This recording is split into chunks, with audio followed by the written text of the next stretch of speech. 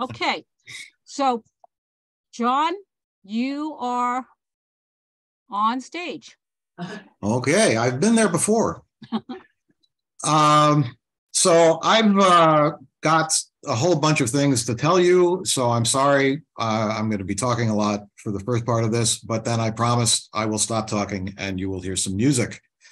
And I have prepared these things, and they won't at all sound like I'm reading from a script. Why would they? So when Mamie contacted me about being a part of this series, I felt a little self-conscious because I'm not really anybody in show business. My resume does not include the names of many familiar people or shows. I work in the trenches, in rehearsal studios and classrooms, the 90% of showbiz iceberg that's below the waterline. And occasionally I do show my face in public. So I thought about what I would have to offer to this program, and I decided to talk about what I do the best and know the best, which is how to be an accompanist for singers, how to be faithful to the music while also ripping it into unrecognizable bits and putting it back together. I was born and raised in what used to be called Green Acres. Started taking piano lessons at 6, the usual stuff. Big jump. Beginning of 10th grade, I asked my piano teacher if we could work on harmony and pop music instead of classical repertoire. And so we had a year of me learning about chord symbols and voice leading and harmonic progressions. And that's when I started writing music. After South, I went to Vassar, where the music department, shall we say, was very traditional. But I spent a couple of summers studying with a jazz pianist in New York and at the Eastman School of Music, learning improvisation and arranging.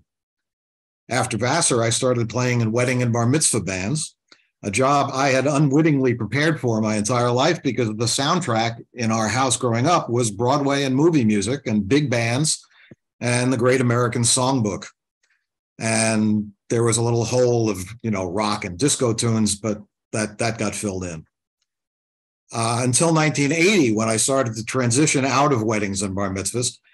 First, I got hired to play second keyboard for a 2-month concert tour by the singer Jane Oliver. And I remember telling my mother about this, and she said, "John, you sound very excited about this, and I'd like to be excited too. Who is Jane Oliver?" Like I said, my resume doesn't have a lot of familiar people or names. It was a fair question, and the tour went out its business, and then a couple of months later, I spent the summer working for the Public Theater on an Elizabeth Swados project. And so I began to see the world outside of catering halls.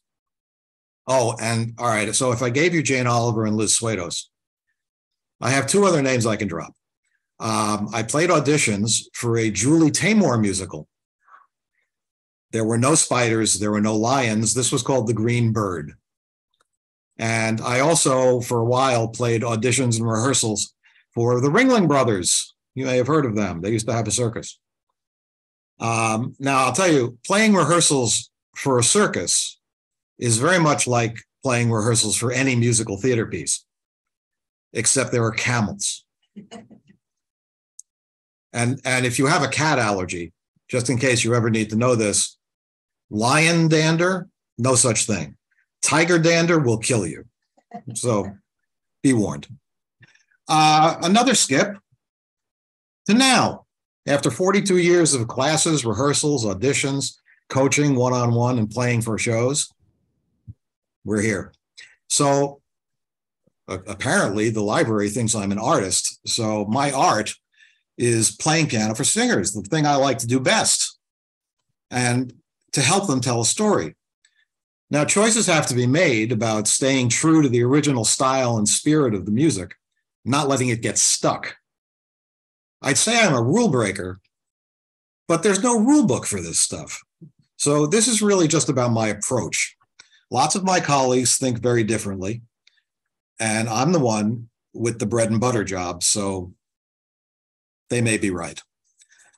But I'm painting with an admittedly broad brush here. There's 2 types of singers. There's acting singers and singing singers.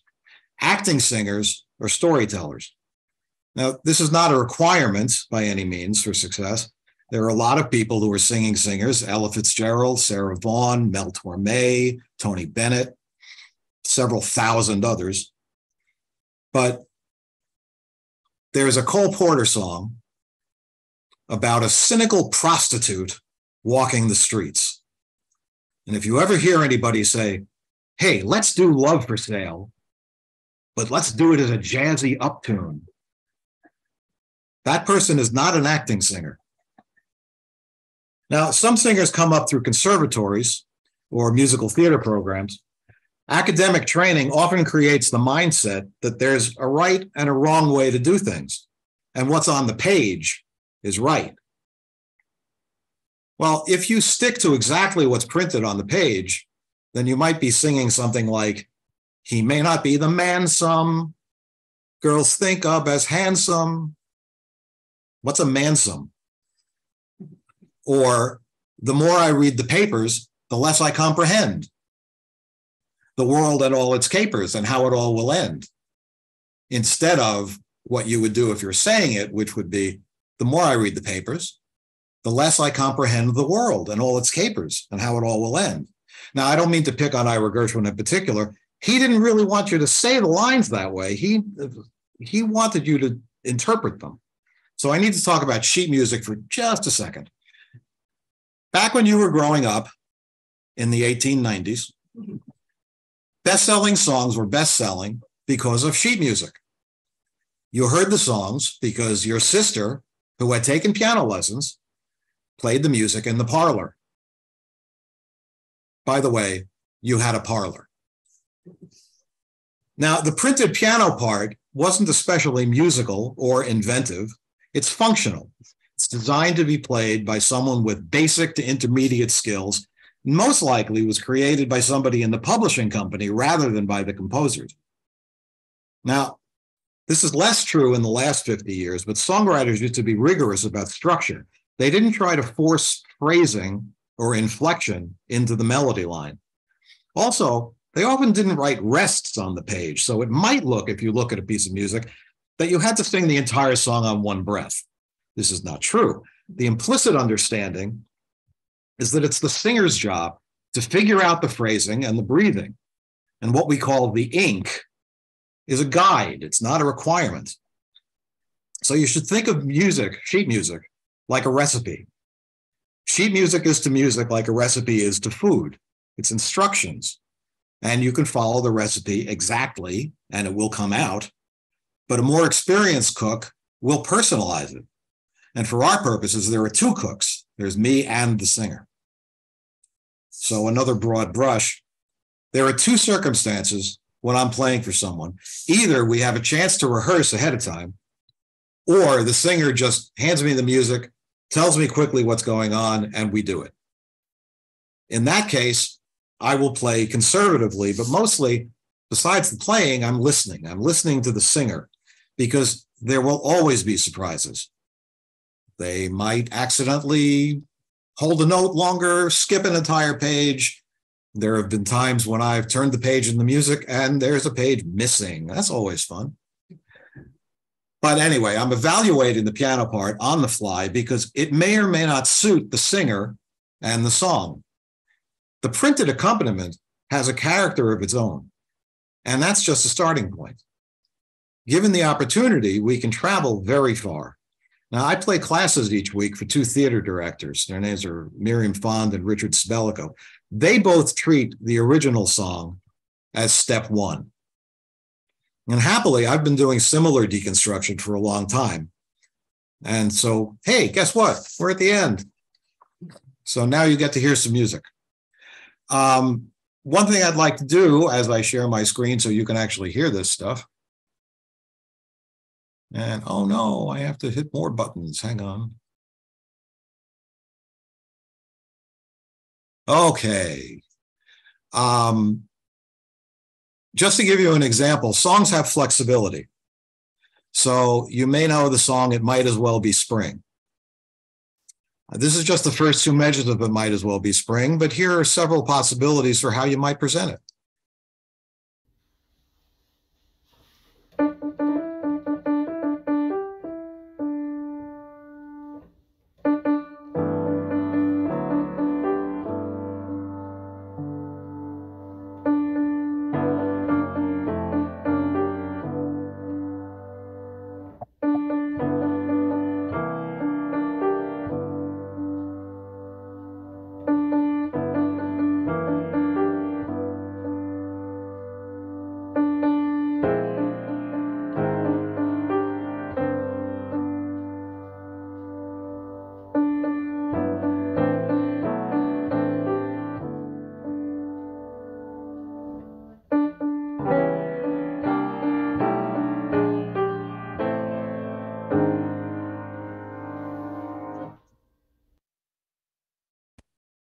So there we go. Now, some singers want to take a song and take it very much away from the way that most people are used to singing it and hearing it.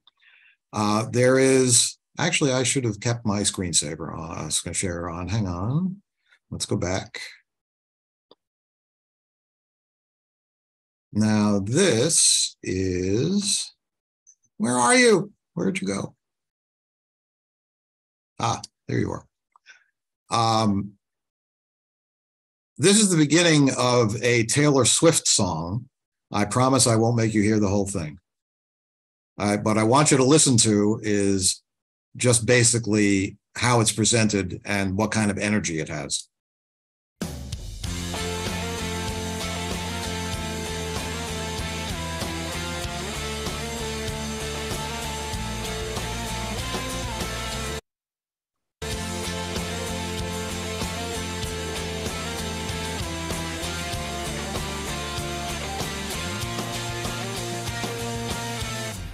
It's a sad picture, the final blow hits you. Somebody else gets what you wanted again.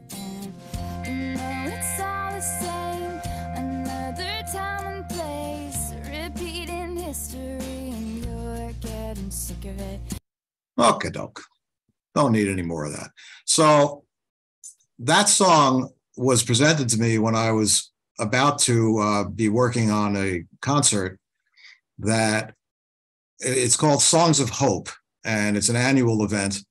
And some people will sing things and they'll just call me and say, I've got this chart and we'll go over it and we're going to do it, and that's fine. But then some people will say, hey, I've got this song and I'd like to sing it at the concert, and we need to work on it because I'm not exactly sure what I want to do with it. So you're looking at a young woman named Megan Sterna. And Megan said, I want to do this Taylor Swift song. And I said, well, I've actually never heard any Taylor Swift song, so this will be a first for me. And so she showed up and we started looking at the music. She said, do you want to hear the original? I said, no, not yet. And so I just started reading the lyric. And I said, okay, so let's talk about what she's saying here and what you want to say with it. And I said, what if we try this? And trying this is what turned into this performance. So with the original in your ear, this is what we did to it. This song is for my biggest change this year, the passing of my voice teacher. So thank you, David.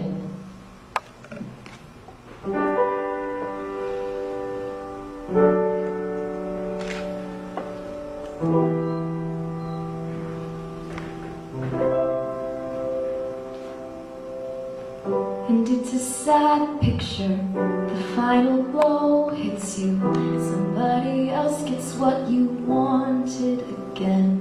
And you know it's all the same, another time and place, repeating history, and you're getting sick of it. But I believe in whatever you do, and I'll do anything to see it through, because these things will change. I can see it now. These walls that we put up to hold us back will fall down. It's a revolution. The time will come for us to finally win. And we'll sing hallelujah. We'll sing hallelujah.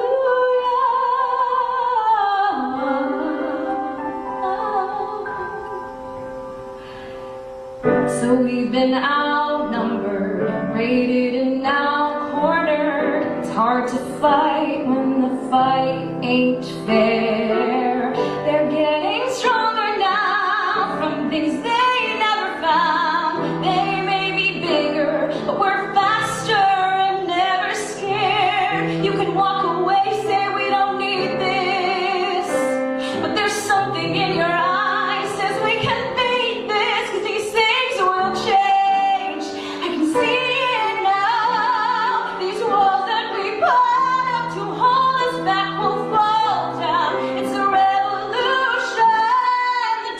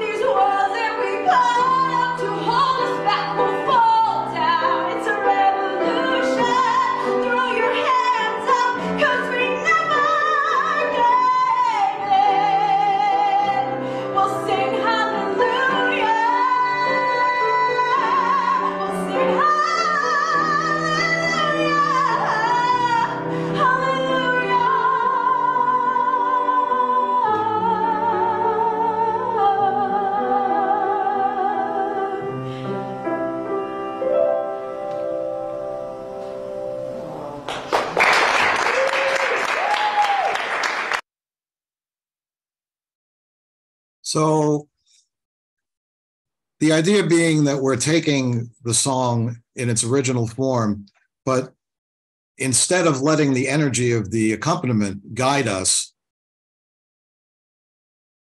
we're letting the words guide us. And that is the acting singer story. So the reason I've got Saturday Night up here, this is a show by Stephen Sondheim, and I just need you to hear the very beginning of this track. Oops. Once I hated this city, now it can't get me down.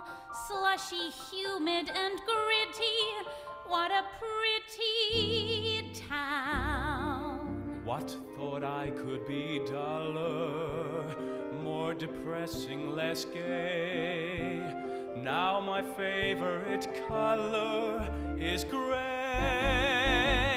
A wall of rain as it turns to sleet, the lack of sun on a one-way street. I love the grime all the time, and what more do I need? My window pane has a lovely view, an inch of sky and a fly or two. Why, I can't see half a tree, and what more do I need? Okay, so that's the original form. I worked on this with this fellow over here on the right, Aaron Morishita. This is part of an album that we did together over a period of time.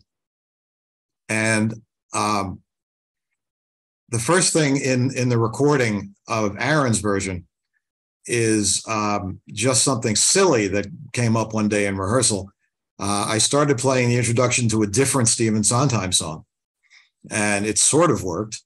And then as this arrangement developed, it started with just the two of us, and then we added a bass and a drum, and then we wound up adding a whole bunch more people, and it came out like this.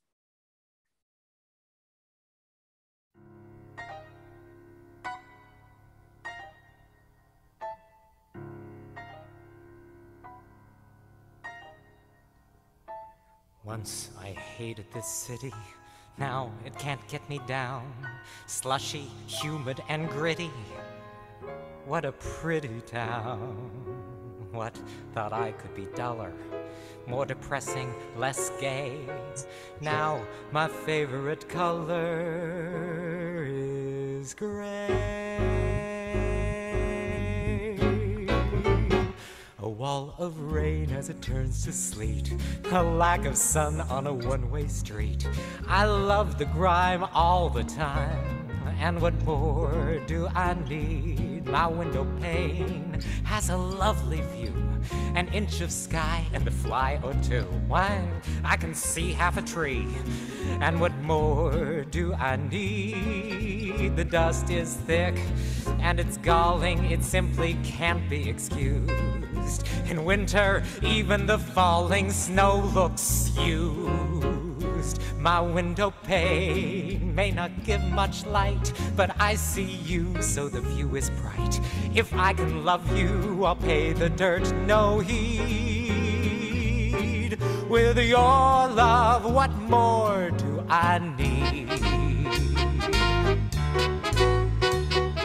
Someone's shouting for quiet, someone's starting a brawl.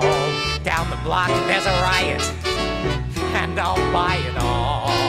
Listen now, I'm ecstatic, hold me close and be still. Hear the lovely pneumatic drill. A subway train thunders through the Bronx, a taxi horn on the corner honks. But I adore every roar, and what more do I need? I hear a crane making street repairs, a 2-ton child running wild upstairs. Steam pipes bang, sirens clang, and what more do I need? The neighbors yell in the summer, the landlord yells in the fall. So loud I can't hear the plumber pound the wall. An aeroplane rolls across the bay, but I can hear you as clear as day. You said you loved me above the sound and speed. With your love, what more do I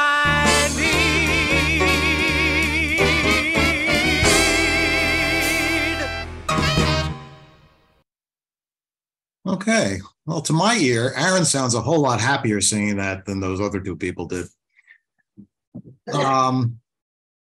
So now I sort of have to apologize for what's about to happen. There's a song from the show 9 called Unusual Way. And the original accompaniment is a very restrictive bump it, dump it, dump it, dump it, dump it, dump it, dump it, dump it, dump it, dump it. Well, most of the show is actually accompanied by that same thing. And there was a time I was living in Los Angeles thinking about moving to the West Coast. And I was sitting around one afternoon and I got it into my ear to think about the song Unusual Way and think, there must be something else that we can do with this. So instead of bum bum thump thump thump, let's just do bum bum. Let's just do something slower and easier, and maybe not as it's a very tonic song, but it doesn't need to be. So the harmony sort of goes crazy and goes everywhere. And so now's the bad news. You're going to have to listen to me singing it because we don't have a recording. This was another song that Aaron sang in one of his shows, but we don't have that recording. So with my great apologies for your having to listen to me sing, here we go. In a very unusual way, one time I needed you. In a very unusual way, you were my friend. Maybe it lasted a day, maybe it lasted an hour, but somehow it will never end. In a very unusual way, I think I'm in love with you. In a very unusual way, I want to cry. Something inside me goes weak, something inside me surrenders. You're the reason why, you're the reason why. You don't know what you do to me, you don't have a clue. You can't tell what it's like to be me looking at you. It scares me so that I can hardly speak. In a very unusual way, I owe what I am to you. Though at times it appears I won't stay, I never go. Special to me in my life, since the first day that I met you. How could I ever forget you, once you had touched my soul?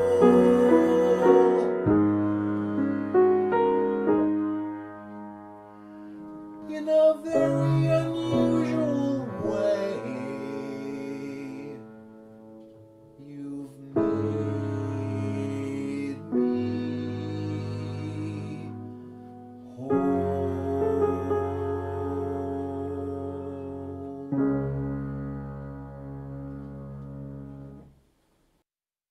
So many thanks to my friend Boots Mallison, who played bass on that. We recorded it a few days ago, actually, and that's where we are. Now, getting back to Aaron, who's so much a better singer than I am, the Don McLean song Vincent was something that he had wanted to work on for a really long time. And we both knew the original recording. And again, he wanted it to be more contemplative. And so we went in that direction and slowed it down and again made it a little more, oh, what's a good word? Ethereal? Is that a good word? It's a great word. I don't know if it's the right word. So here is Aaron Morishita one more time singing Vincent.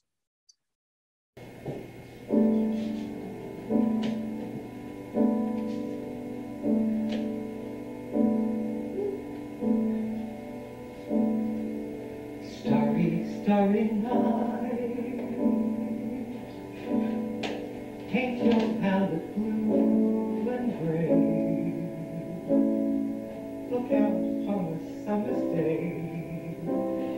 But eyes that know the darkness in my soul. Shadows on the hills. Sketch the trees and daffodils. Catch the breeze and winter chills and colors on the snowy linen land. Now I understand what you tried to say to me.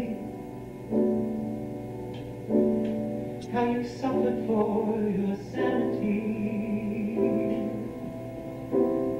How you tried to set them free. They would not listen. They did not know how. Perhaps they'll listen now.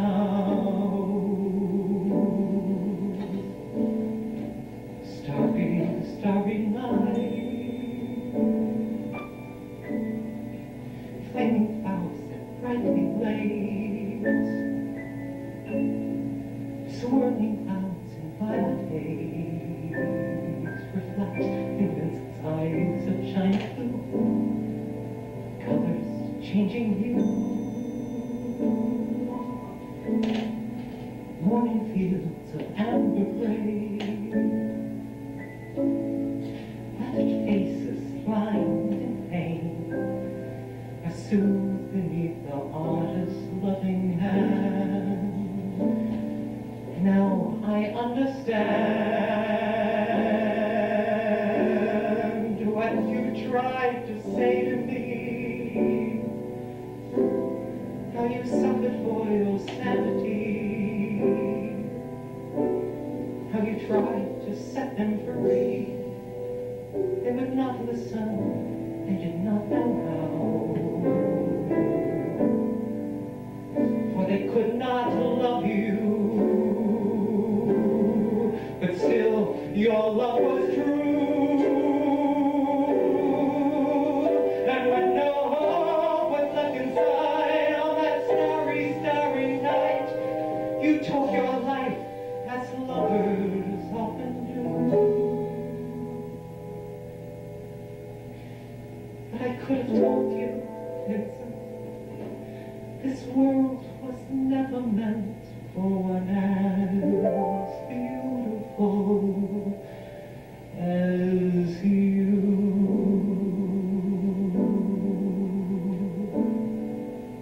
Starry, starry night. Portraits hung in empty halls. Frameless heads on nameless walls. Eyes that watch the world can't forget that the stranger set you mad. The ragged men in ragged clothes. The silver thorn, the bloody rose. I crushed and broken on the virgin snow. Now I think I know what you tried to say to me. How you suffered for your sanity. How you tried to set them free. They would not listen. They're not listening still.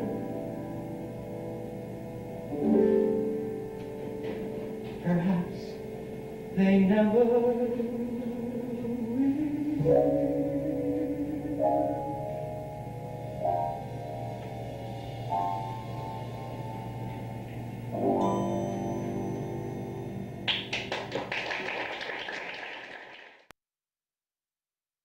Okay, who needs an uptune? I do. There we go. This is Anita Michael you're about to hear from. This is a show that she did last year that we started to do and was originally scheduled for 3 weeks after lockdown started. So we had lots of extra time to rehearse. So we finally did get around to doing the show last year. And this is a sort of a progressive arrangement. It'll start really small, and then in the middle, it becomes the only 2-musician trio you'll ever hear. And that's followed by the big band section. So here we go. I tell you, we've had a couple of doozies these last couple of years. I'm afraid to even ask what else could go wrong. I mean, I'm afraid to turn on the news, and I'm addicted. So I do. But after a few minutes, I turn it off to change the mood I'm in for a little while. Need to see a grin. Need to see a smile. It's time I left this hideaway. It's time I threw my pride away. No rights, no wrongs. Sing no sad songs for me. 'Cause life is just a bowl of cherries. Don't take it serious. Life's too mysterious. You work, you save, you worry so, but you can't take your dough when you go, go, go. So keep repeating, it's the berries. The strongest oak must fall. The sweet things in life to you are just loan. So how can you lose what you've never owned? Life is just a bowl of cherries, so live and laugh at it all. That's why I only want to laugh. No time for crying. I only want to laugh. No time for tears. I only want to sing a song that's happy. That's why I only want to walk a street that's sunny. Only want to see the side that's funny. Saving all my tears until tomorrow. 'Cause crying in my beer just ain't my style. I'm acting like a clown, but let me be. 'Cause even though I know the joke's on me, I only want to laugh. I only want to laugh. So keep repeating, it's the berries. The strongest oak must fall. The sweet things in life to you are just loan. So how can you lose what you've never owned? Life is just a bowl of cherries. So live and laugh at it all.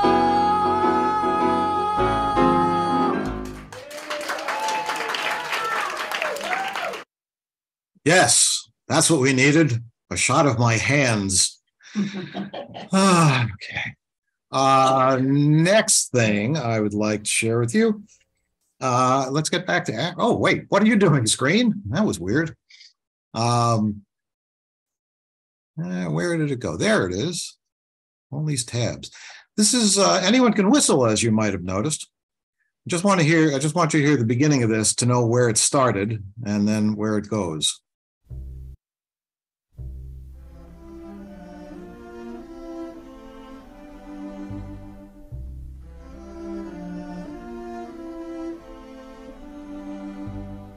Anyone can whistle, that's what they say, easy.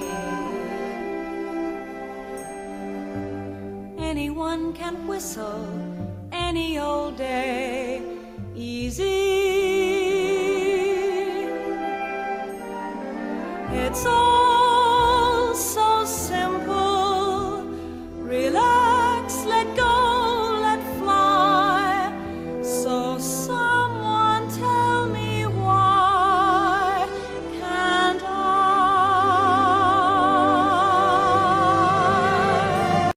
So yes, that was Lee Remick, believe it or not. So you hear what kind of a song it is. Now, one of the ways that I go about rearranging a song is I try to identify the most important individual parts of the accompaniment. And Aaron and I started working on this song for his Sondheim collection. And I started playing less and less. And then we wound up with this.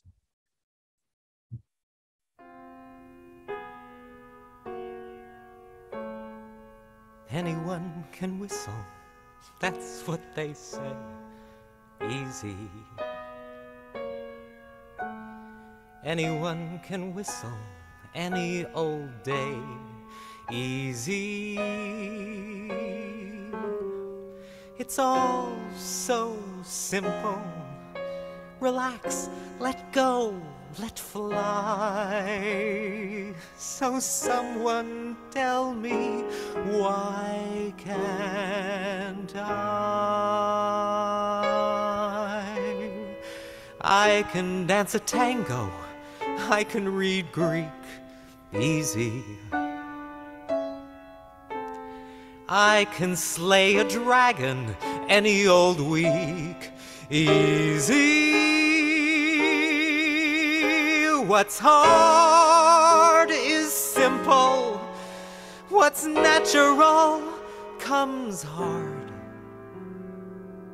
Maybe you could show me how to let go, lower my guard, learn to be free. Maybe if you'd whistle for me.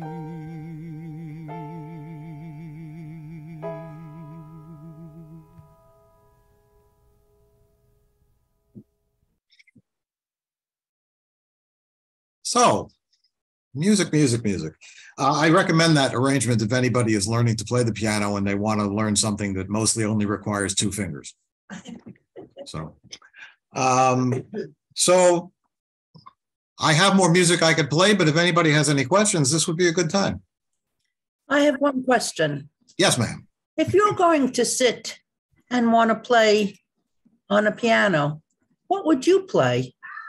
I generally play from the standards, the Gershwin and the Kern and the Porter. Cole Porter, by the way. I do I guess we call it music therapy.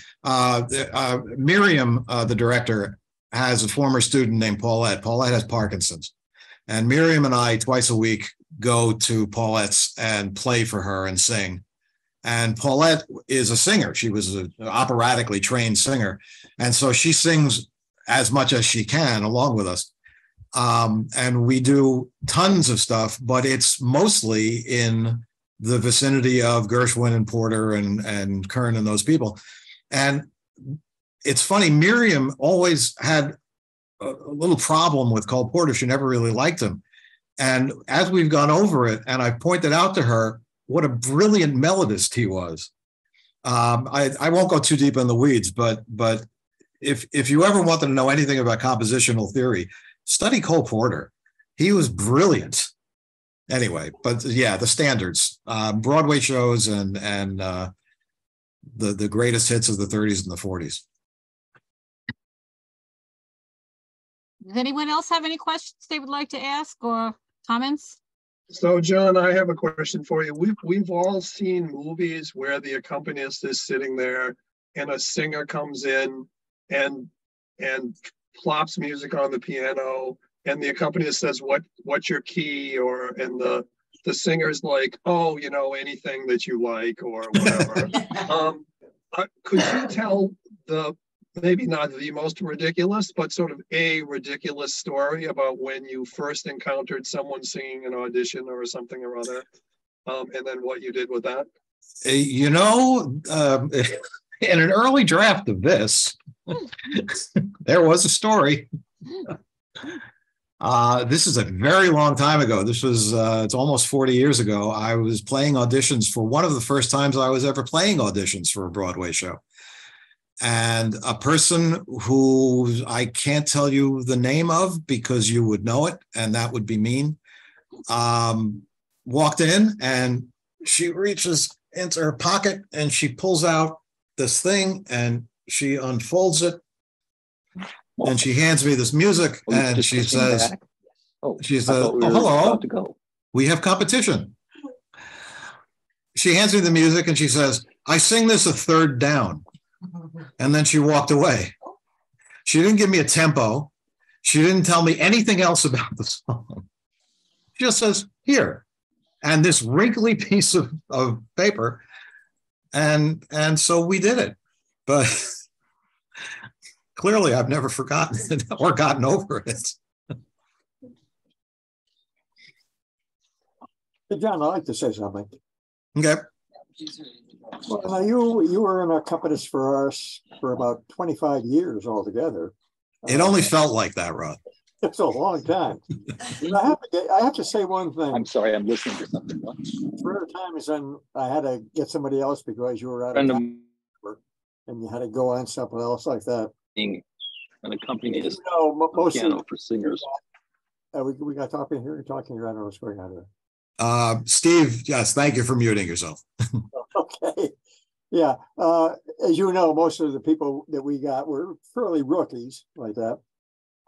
And you were very, very nice with them all. And you gave them a lot of good tips and good new things and new way to do it things. And a lot of them that are still our long friends for all this long time that we've had. They still think of you and think of the audition, how nice it was with you. So, that's very kind of you. Thank you. I have a little aphasia now because I had a stroke 2 years ago. So I don't talk very well anymore. But I just wanted to pass on to you really what they all felt. And so do I, because that's lovely. Thank you, Rod. I don't know if one of the people who you're still in touch with was the young woman who walked up to me and handed me her music and looked me straight in the eye and said, "I'm doing The Boy Next Door." I don't think so. I don't know. Could be. Could be.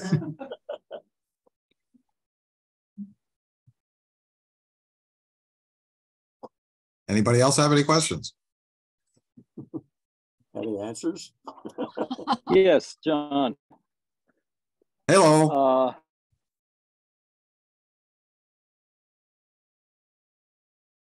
I think Steve is walking Walter's dog. Okay. Well, Steve, you froze. I'm so sorry.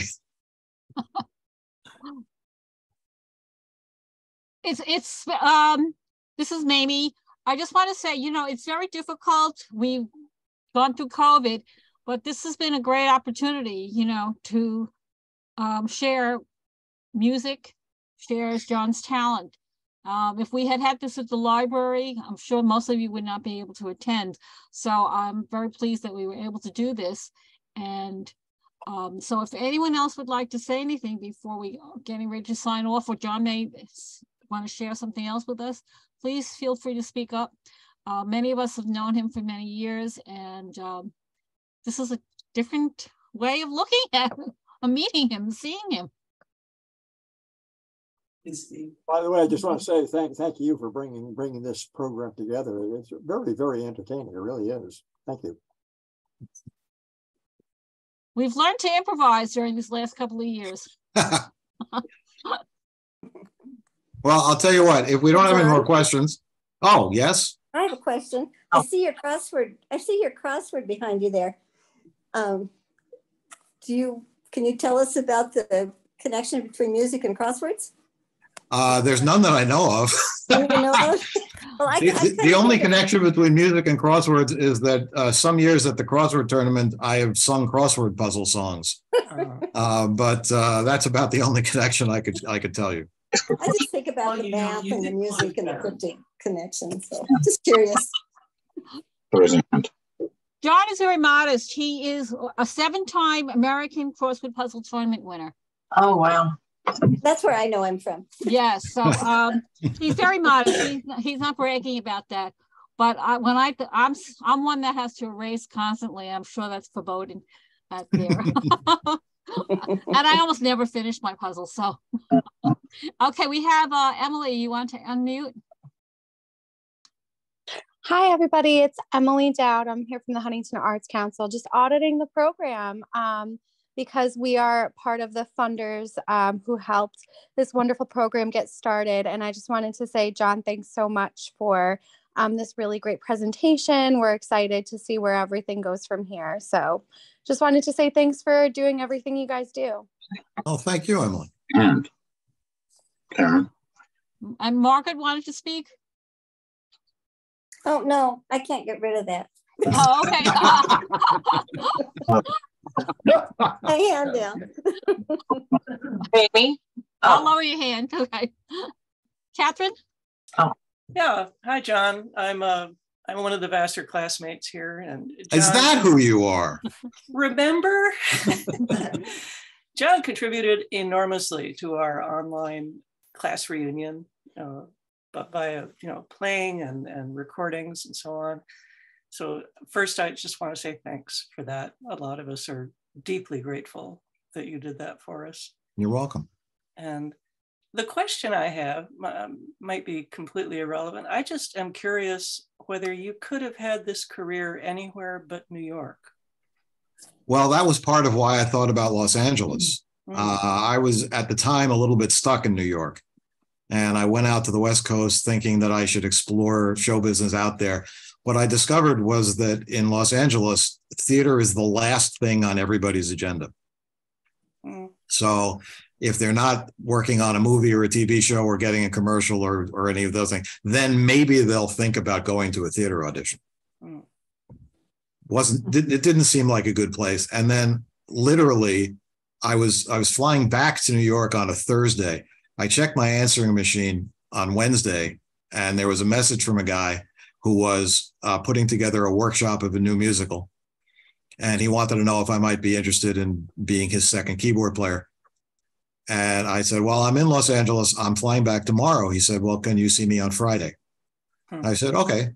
And then I met him on Friday, and I had 6 weeks of work from stepping off the plane. And I thought, yeah, maybe New York is the better place. Okay. Got it. Okay. I see a hand. Oh, that's me.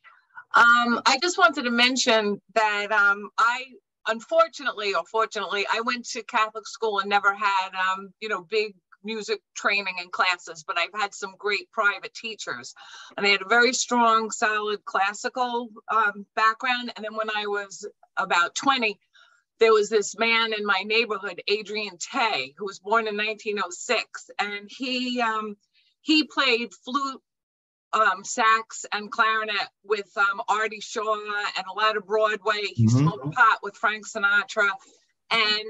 And he took me, I was playing like Sonata Pathétique, and then he said, I can't teach you any more classical, but I'm going to teach you how to improvise, which I was never really good at. But the reason I'm speaking is because I am so lucky that before he died, he gave me a suitcase full of fake books, like in the early 30s.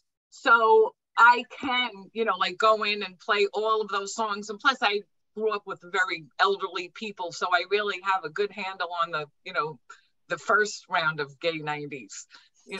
Exactly. So it's really wonderful to have all that.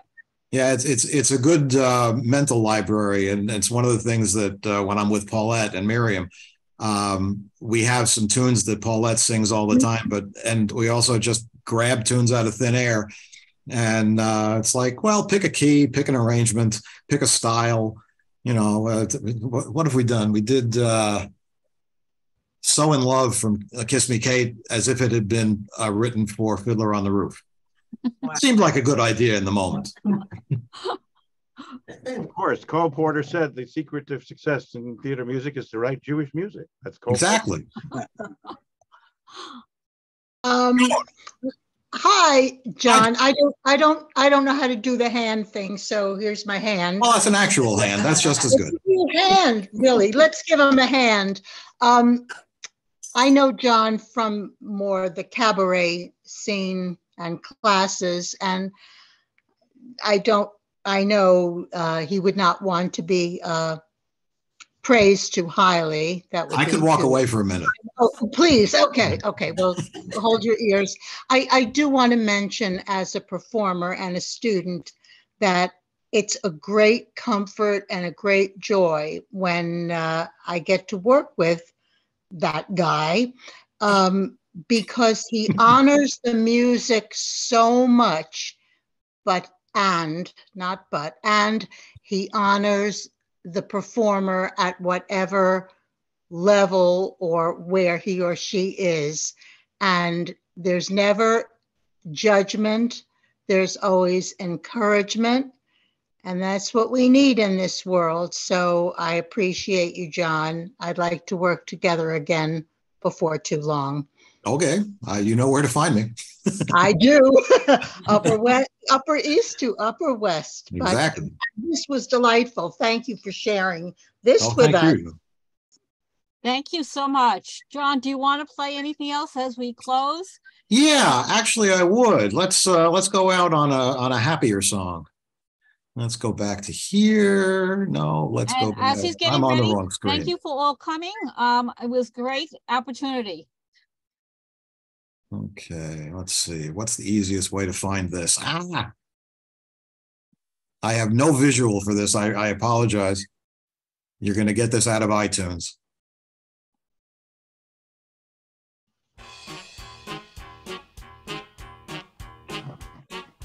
Once upon a time I had plenty of nothing, which was fine with me because I had rhythm, music, love, the sun, the stars, and the moon above, at the clear blue sky and the deep blue sea.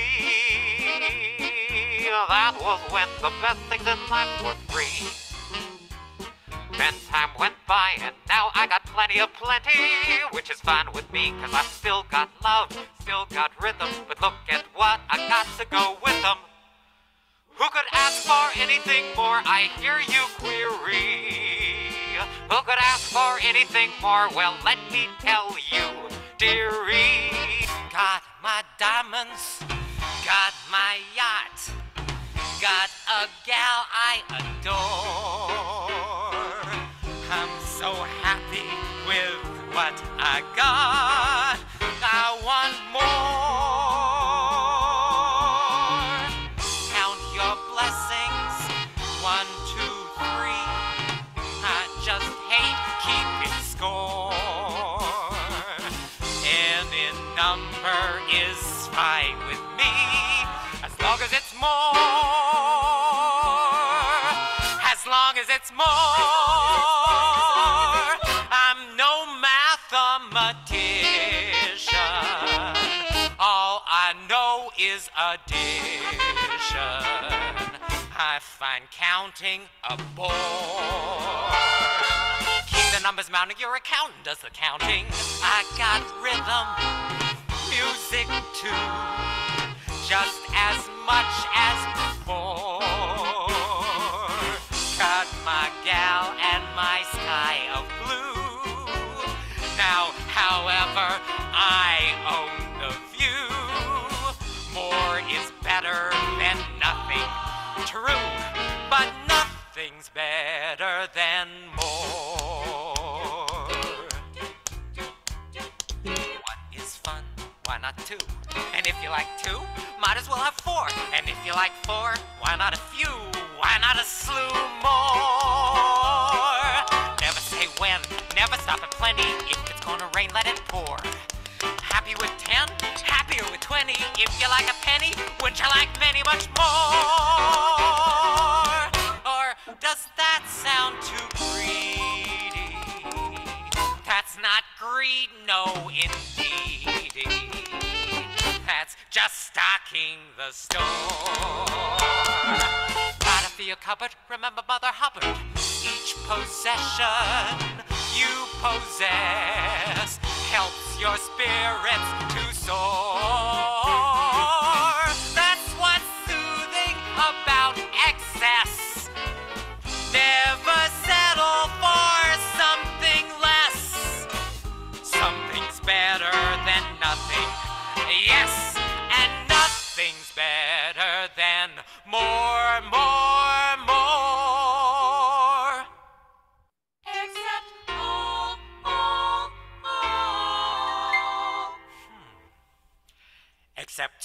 Once you have it all, you may find all else above, that though things are bliss, there's one thing you miss, and that's more, more, more, more, more, more, more, more, more. Well, thank you very much. And I'm going to stop the recording. So we will be glad to have you come. We have another concert coming up in June. So that'll be a classical concert with another musician from Valley Stream, Leonard Lehrman. We have an art lecture that's coming up at the end of the month. And, you know, it's been great to have these people. You come from all over the United States and join us. So if you're interested in any of these other activities, you have my email and I can send you information. But thank you, John, so much for coming and entertaining us this evening. Thank you, Mamie. Thank you, John. Bye. Bye, Mamie. Bye. Bye, John. Bye. Look forward to watching the video. Bye, Johnny. Take it easy. Bye, Rod. Thank you. Bye, everybody. Bye. Bye.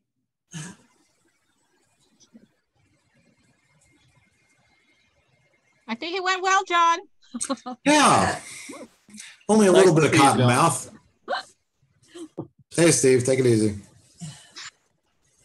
Okay. Okay, I'm going to end this now, and I'll be in touch with you, John. Okay, great. Thank you all for coming. Thanks. Bye-bye. Take it easy, Rod. You too, John.